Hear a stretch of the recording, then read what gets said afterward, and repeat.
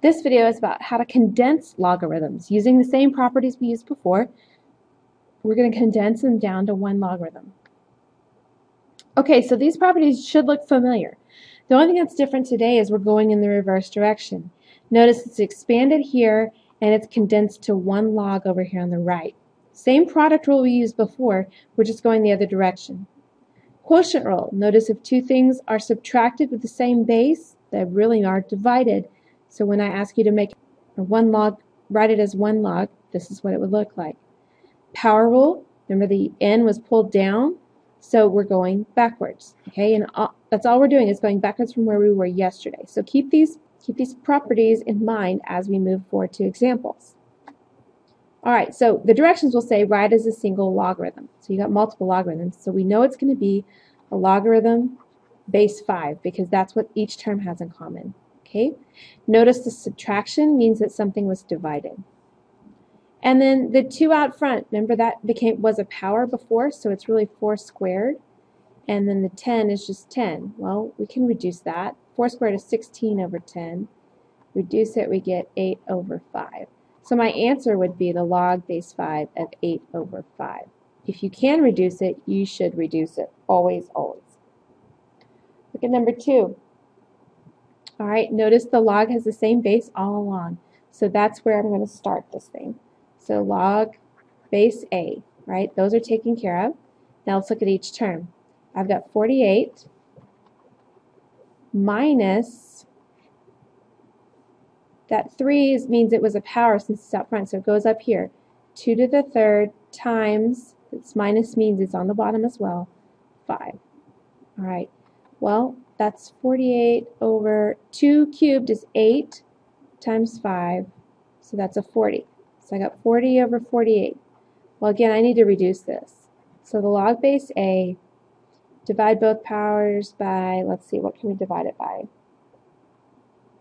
They both go into 8, so I could do 6 over 5. That would be the most reduced form. All right. Number 3, log base, or 1/2 log base A of 4. Well, this is really just one term. So it's the log base A of 4, and that 1/2 was a power. But remember that 1/2 means the square root of 4, which we know is 2. So this is really the log base A of 2. Okay. Again, if you can simplify it, you should. All right, these 2 examples look a little more complex. We can take it in baby steps. Okay, notice you got log base A on each one of these, right? So let's start there. Log base A, first term is a 6, but it has a power of 2 squared. Okay, plus means it's multiplied by, what's next? Well, it's 3 to the 1/2 power. Okay, the minus means it was a quotient, so it's divided by 12. All right, so we need to do some simplifying. So 6 squared is 36. 3 to the 1/2 power is the square root of 3, so just leave that for now, over 12. Well, we know these reduce. So what I really have is the log base A of 3 square roots of 3. And that's as far as you would take it.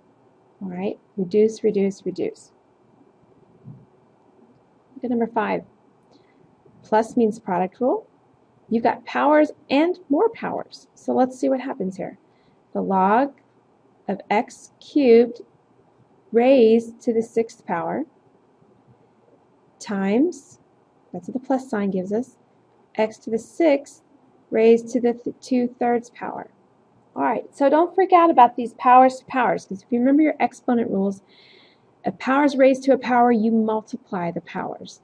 So what I have here is x to the 18th times, let's see, think of this as 2 fractions. So 6 times 2 is 12 over 3, which reduces to the 4th power. So I have the log of x to the 18th times x to the 4th, which when they're side by side, you would add these powers. Notice the difference. This is multiplied, these are added, okay, side by side. So what I get is the log of x to the 22nd power. And that's where I would stop, because I don't know what x is. Now I want you to try this one. It's a long expanded problem. I want you to try to condense it right down to one single log. Good luck, and we'll see you in class.